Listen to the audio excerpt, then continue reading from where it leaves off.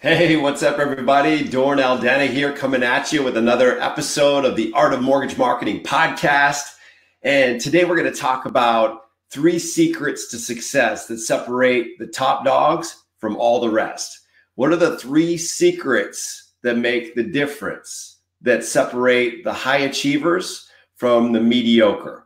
What are the 3 secrets that are really the secret sauce behind what allows the top achievers, the champions in this industry, to thrive in the face of turbulence in the market, rising rates, turbulent economy, low inventory, all of those turbulences that you face and all the turbulences that any mortgage professional faces.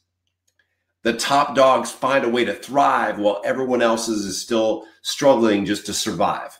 So what's the difference that makes the difference? What's that secret element? We're going to cover 3 of them today. After 15 years in the game, coaching mortgage pros to success, I've learned a thing or two about really the added edge factors that most people are completely asleep to. They have no idea about, and that's why they struggle. So I'm going to peel back the curtain today and unveil these for you so that they're no longer in your blind spot, but you can have this light of awareness guide your path so you can walk forth, run forth, even charge forth powerfully towards your goals and dreams, and not be asleep at the wheel, wondering, hoping, wishing, and praying that you're going to achieve your outcomes and your goals.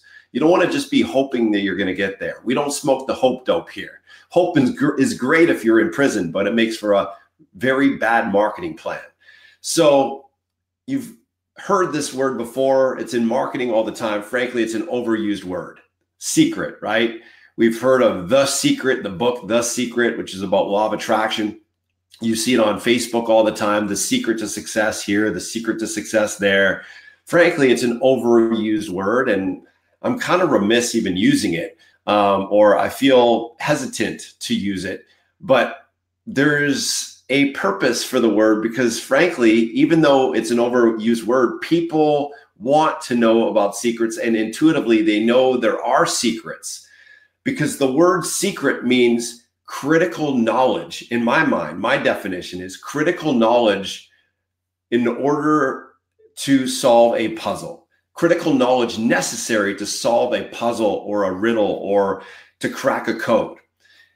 Every hour that you spend not knowing the secret, it's causing you frustration, time, energy. Think about it. Have you ever spent hours, days, weeks trying to solve a puzzle, whether it's a Rubik's Cube or a game of some kind or a puzzle of some kind, and then once you finally crack the code on it, it was like, epiphany, aha, you had that aha moment, and every single time thereafter, it was easy peasy lemon squeezy.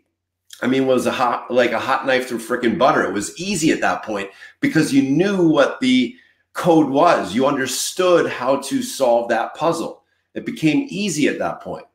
Sound familiar?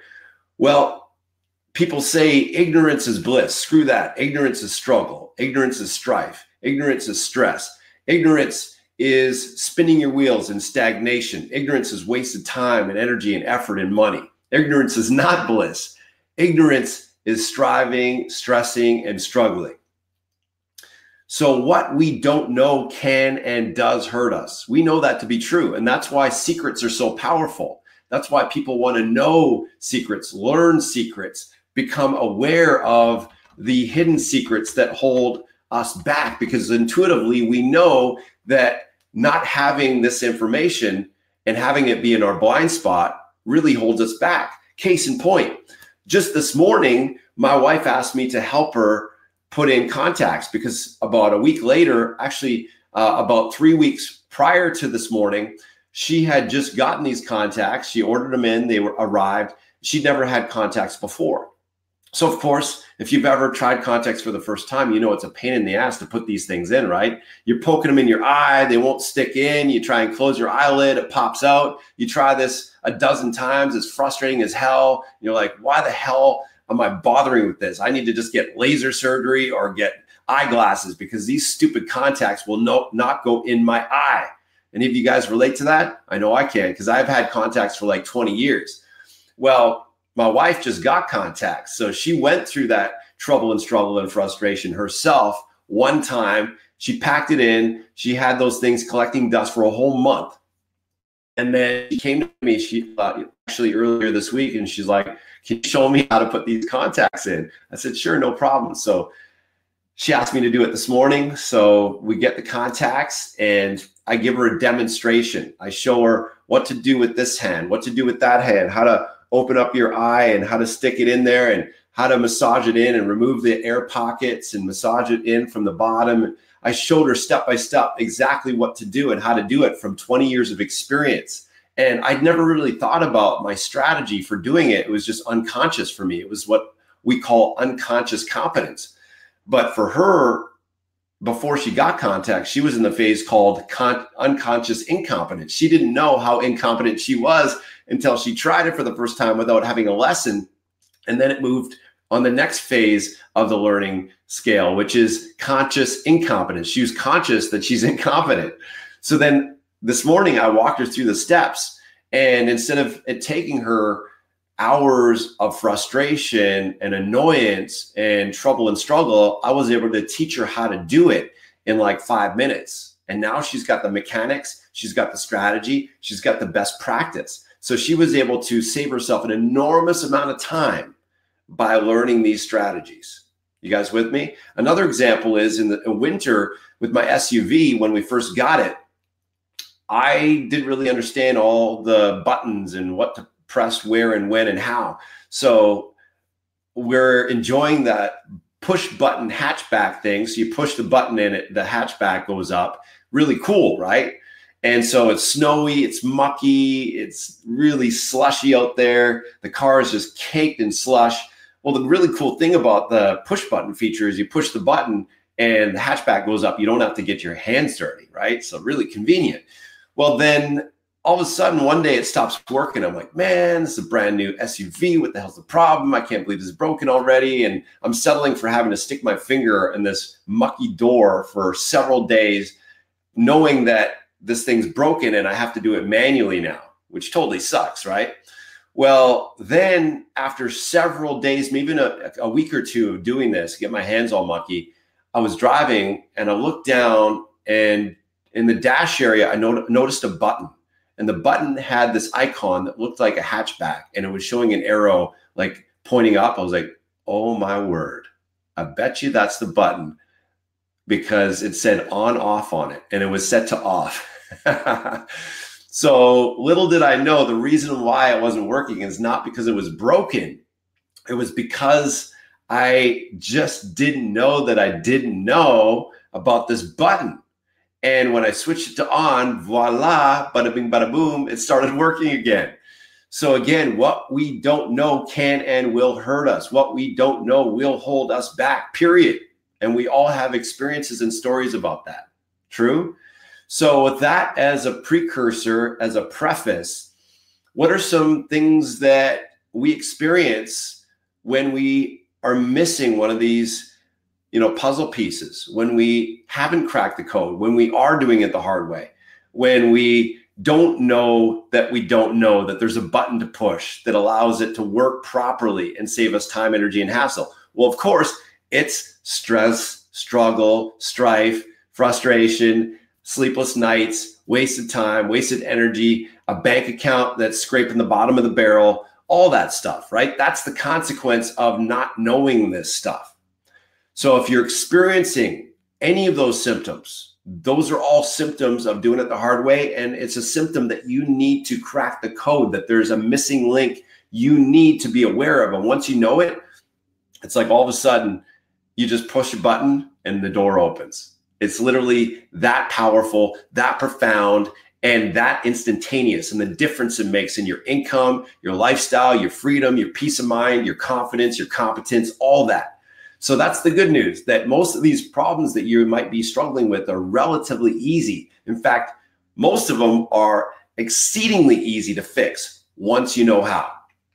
So with that as the preamble and the preface for the 3 secrets, let's cover them, shall we? The 3 secrets that separate the top dogs from all the rest. The first secret is this, that you're in the marketing business, not the mortgage business.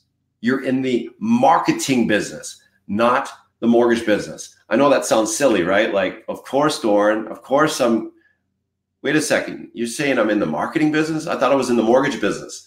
And it kind of gets people twisted because in theory, they kind of know that they need to market, but what really makes the difference in you making profound, impactful, transformative, quantum leap breakthroughs in your income is when you take ownership of the fact that you're a marketer first and you're a mortgage loan officer or mortgage broker second.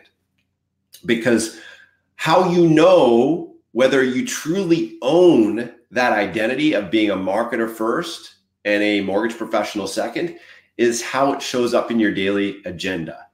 Because if you're spending most of your time doing loans, pushing paper, dealing with documentation, sifting through the minutia of operations, you're doing all the mortgage stuff. You're not doing the marketing stuff. If you're spending less than an hour a day in high profit, make it rain, lead generation, proactive, bring in business type of activities, you're spending the lion's share of your time doing mortgages, not marketing mortgages. And top producers understand that the single most profitable activity in their business is not doing mortgages, it's marketing mortgages.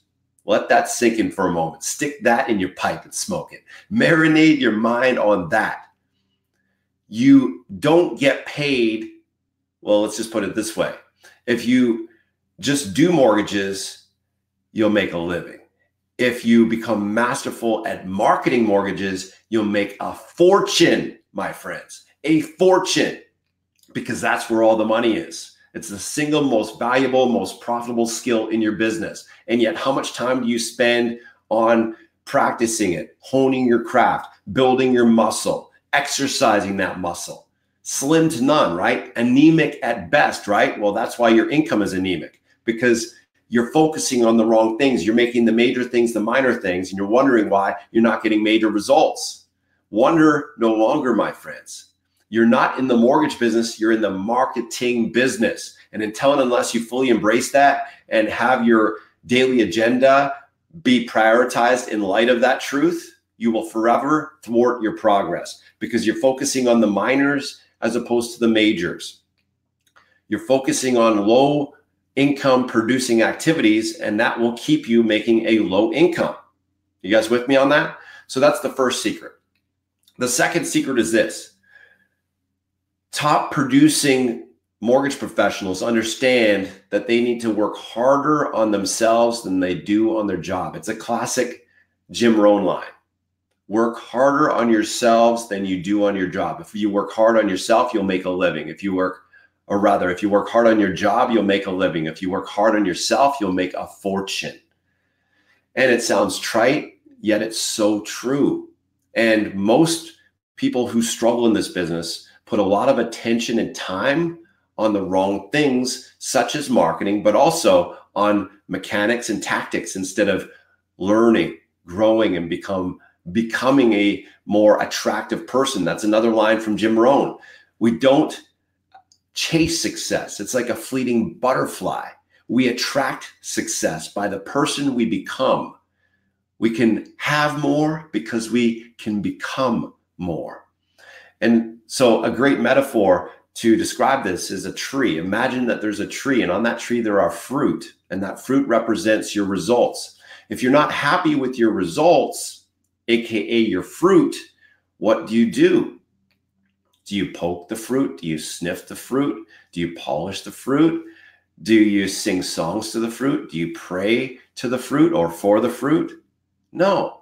If you want to make your fruit more abundant, if you want it to be larger in quantity and quality, if you want to have a more abundant harvest of that fruit, you're not going to poke the fruit. You're not going to sniff the fruit. You're not going to shake the fruit. You got to get to the root before you're ever going to impact the fruit. In other words, the health of the root impacts the health of the fruit.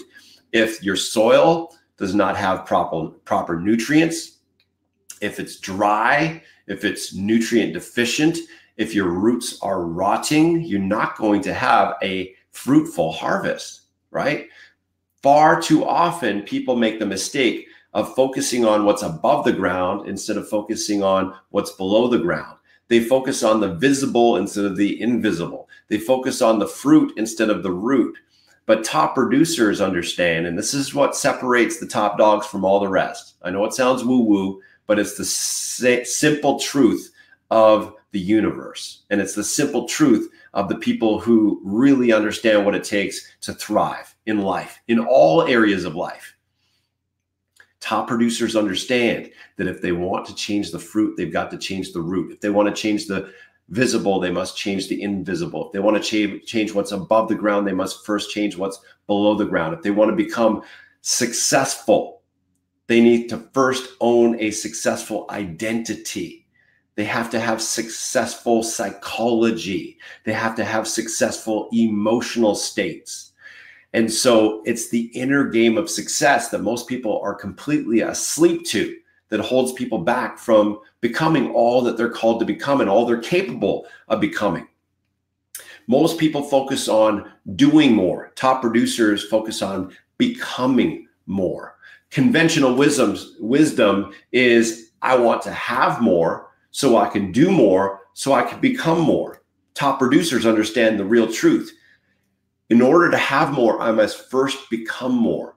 And when I become more, I can do more. And when I can do more, then I can have more. See, it's reversed. It's completely reversed. Their focus is in becoming more, because the only way you're going to have more is by doing more. And the only way you're going to be able to do more and add more value to the marketplace is by becoming more. So it's about focusing on what really allows you to flourish. It's not doing more stuff. It's not making more calls. It's not becoming busier. It's not sending more text messages. It's not hustling your ass harder. It's about becoming more powerfully and more creatively and more profoundly effective at adding value to the marketplace, which means you've got to become a bigger, better version of yourself, my friends. You guys getting that?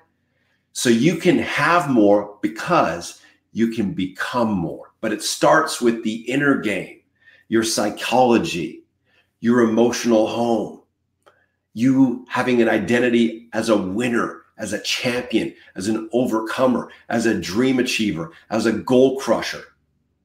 You owning that identity and having the wellspring of that identity spring forth in your emotions and your actions and your ability to be resilient in the face of trials and tribulations and challenges is the key to attracting success. We don't chase it. It's an elusive butterfly. It will forever elude you.